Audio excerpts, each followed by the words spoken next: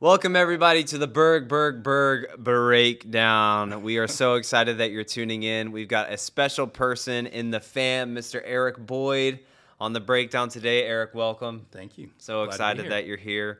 Yeah. What we like to do in the Berg Breakdown is really quick break down this past Sunday's message and the scripture that we went through to make it even more simple and practical to our lives, because we want to not just read the Word, we want to live the Word.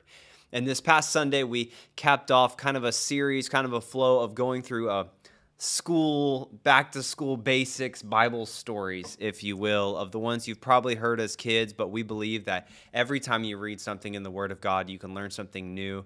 So we were kind of going back to the basics, and we ended with David versus Goliath. If you don't know the story, I'm going to tell you the story really quick. So there is a Philistine who is a giant, and his name is Goliath. Some people would say estimated around 9 foot, 9'6". He's a big dude. And he was coming against God's army and the Israelites, and they weren't really willing to do anything about it because of the fear that they had of Goliath. And David shows up on the scene, basically says, I've killed lions and bears before, and I can take care of this Philistine because of who my God is. He shows up. Saul the king finally says, okay, you can fight him. Cool, but here's all of my armor. He tries out his armor, says, this isn't for me. This isn't what I was equipped to fight with. I'm just going to use what I have. He goes down to the river, grabs 5 stones as ammunition for his slingshot and his staff, and he goes out to face Goliath, ends up defeating Goliath. Scripture says that the Lord will conquer you, and then I will kill you, is what David says. Probably my favorite line of that whole passage. But he ends up defeating Goliath. But there's a couple things that I want to pull from this story that we can kind of apply to our life and help us be more like Christ. And the first thing is this perspective that David walks in on the scene with the Israelites, Eric, and they're all afraid of Goliath, but David doesn't have fear because of the fights that he's already fought on his own. He says, I've taken care of the lions and the bears, oh my, and all these battles protecting my sheep. And he's built in the repetition, so when Goliath came, he was able to stand in front of Goliath without fear. And I just want you to speak in a little bit about building those spiritual muscles, putting in the repetition, how important it is in that intimate relationship one-on-one, so that when those Goliaths or mountains or whatever word you want to use shows up, we're prepared. Yeah. I love this series. I love the idea of breathing new life into these stories that were, often used as Sunday school stories. Yeah. But there's so much depth to them, and there's no limit to that. It just, every time you go back to them, you see something new. Right. And even as you were breathing new life into it, I was sitting there listening, and God was showing me even, more depth to some of the things that you were hitting on. And so as I was sitting there, I was thinking about how David was, he was given a job by his father to take care of these sheep. And so, that's it, right? Yeah, that's what he had to do. He was out by himself. He spent a lot of time by himself. All he knew was he did not want to disappoint his dad, right?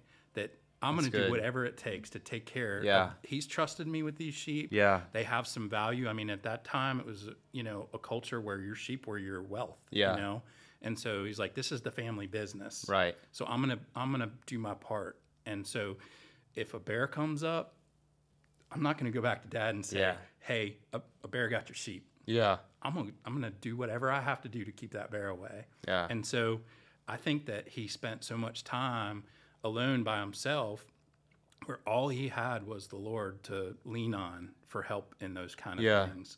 And so as he developed that, when those things came up, he didn't have time to think about it. All he was like, I know I can't disappoint my dad. Yeah. I've got to stand between this bear and this sheep and bring it home. And so that is, I felt like that's what the Lord was saying. It was like, that's how he got the experience, because he had to. It was just him and the Lord. Yeah. And so because every time you go through something like that, there's nobody else around watching. Yeah. And nobody's going to really know what you were feeling in that moment. Right. And so those are the things where we grow with the Lord. It's good. It's about what people don't see. Yeah.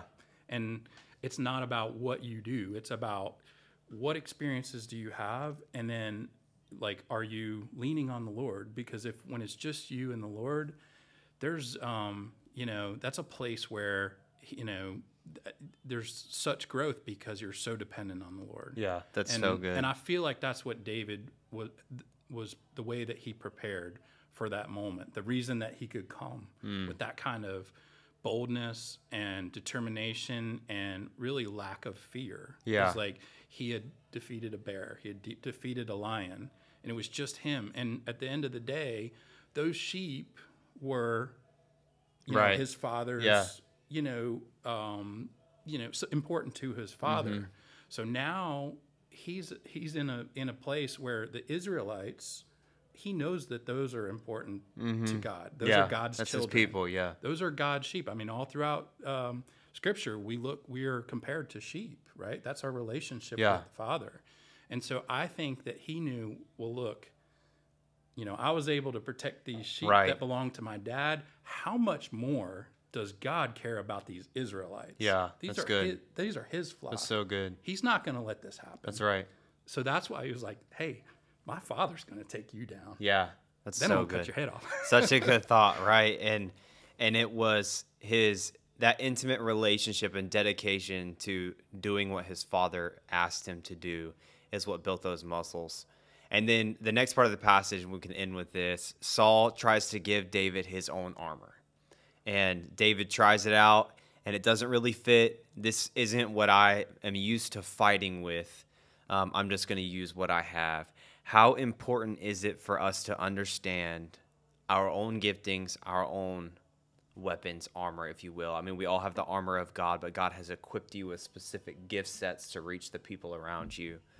How important is it for us to remember to not live in that world of comparison or jealousy, but to walk in what God has given us to fight the daily battle with? I think it's the only way that we're going to, understand the relationship that God wants to have with us. We're uniquely created. Yeah. We're all created in his image, but he's created us all uniquely. Right. And he wants us to come to him to know what makes us, who we are. Yeah. What did he create us for? Yeah. Right? And you're not going to ever find that in a book that somebody else wrote. Right. You're not going to find that in a formula that worked for somebody else. You've got to have a relationship with the Lord where you can hear from him. Yeah. And you can see what he's like, birthed in you uniquely. Like, what are your passions?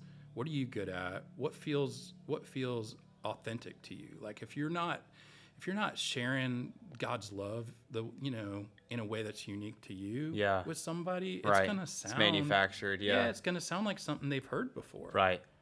But if it's truly what you feel, people pick up on authenticity. That's good. And we can't fake that. That's right. And you can't shortcut it. You can't learn it. You can't go to a college and learn it. You can't. It only comes from spending time with the Lord and learning to hear his voice and learning to understand what his unique purpose is for your life. Yeah, that's so good. So we would challenge you as you are moving forward to continue to set new routines and step into new depths of spending time with the Lord, because you will learn more about who he has called you and equipped you to be for the same mission as other people, but maybe some different tools. And it will also simultaneously be building those spiritual muscles so that when you're called to face a mountain or a Goliath for your family, for your kids, for your congregation, for whoever it is, you'll be ready because you know who God is and you know who he's called you to be. We love you guys so much. Thank you for joining us on the Berg Breakdown. Eric, thank you for joining us. We hope to see you soon on a Sunday at 10:30 a.m. every week at 7155 Hickory Ridge Road. We hope you guys have a great week. And remember, at Multiply, we the fam. We the fam.